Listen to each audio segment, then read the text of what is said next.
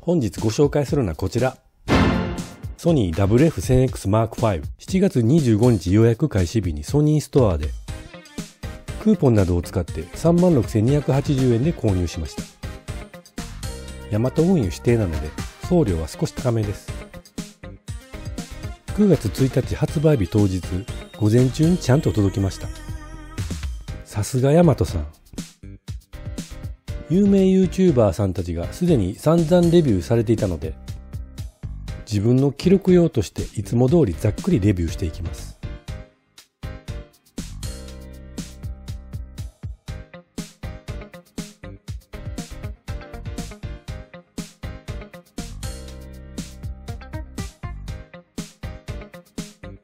ソニーストアで購入するとこんな感じの梱包です。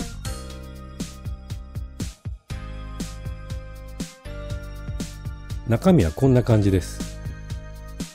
イヤーピースは SS、S、L と本体装着の M の4種類。充電残量を示すインジケーターは点になっています。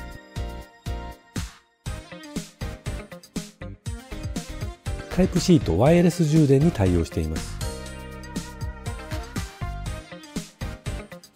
本体は側面がつるっとしているので取り出しにくいです。マーク4でもバッテリー問題で交換品になってからは滑りやすく取り出しにくくなりました。ノズルは細めでイヤピ側のみにフィルターがついています。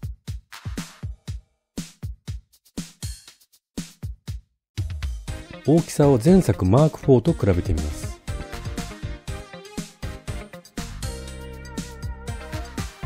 本体充電ケースともにかなり小さくなっています。